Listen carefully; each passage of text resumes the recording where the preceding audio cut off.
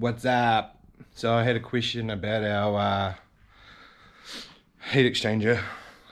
So I thought I'd just build a video of some how we've done it, and maybe you could take some ideas and help you to build your own. So I'll go over it from start to finish of how it works and everything.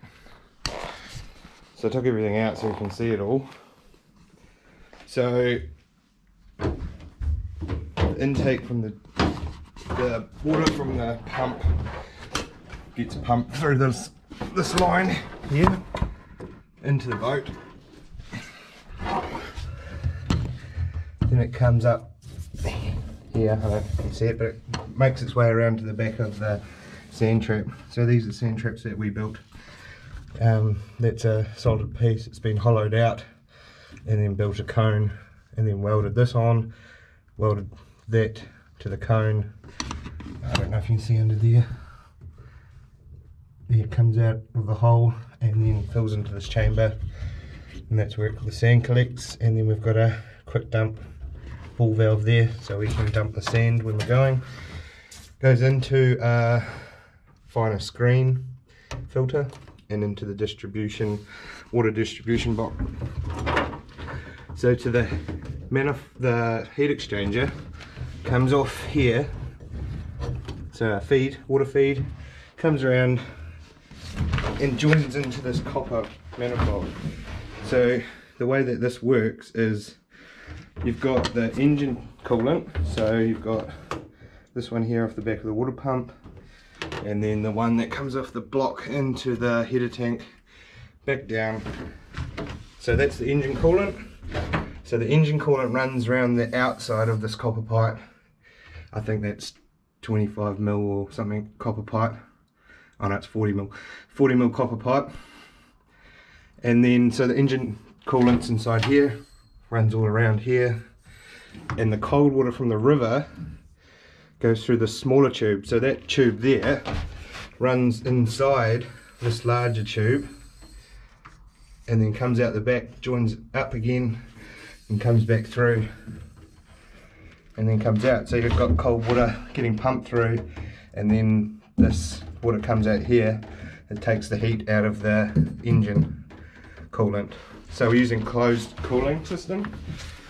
So instead of having river water run through the engine block, blocking up all the galleries with silt if it gets through,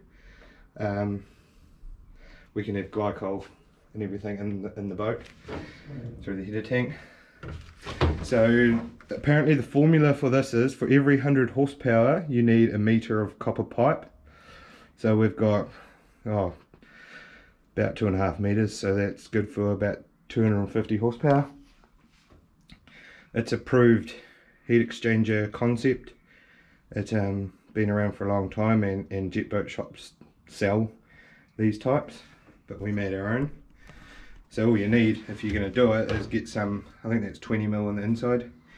So you need slightly more 20 mil inside pipe than the outside. And then we just drill through the elbow, chuck that down the middle, drill through the elbow down the other end, bring a smaller tube through both ends, and then we just weld it on a threaded nipple on each end. That allows you to screw your fittings in. The only reason we've got the stainless tube is because it just brings all the pipe work from the engine where we can join it up nicely.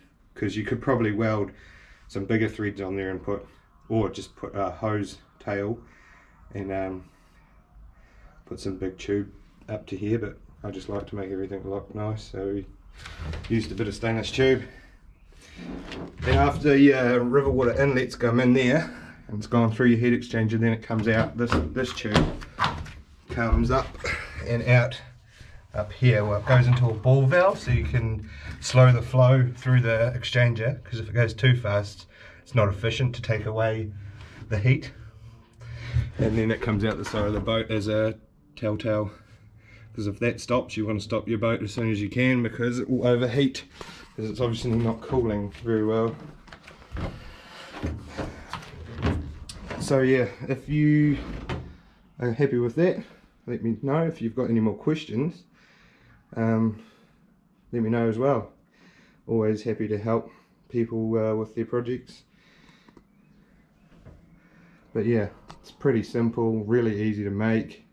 If you're good with a bit of easy flow on the old copper there, it's not too bad. And it's relatively cheap. DIY, do it yourself. Don't pay someone, do it yourself. Give it a go. My old man always told me, he says, well, he didn't say it, he just said give it a crack. You know, if you don't give it a crack, you never know. If you give it a crack, you might be good at it, you know. You don't have to pay people. I don't think I've ever paid anyone to fix anything of mine. Just give it a go. What's the worst that's going to happen? Just take photos before you start, and then you'll know how things go back together. So yeah, I suppose that's why we've done everything ourselves and built all these parts ourselves. Yeah, so that's the cooling system. If you got any more questions, let me know.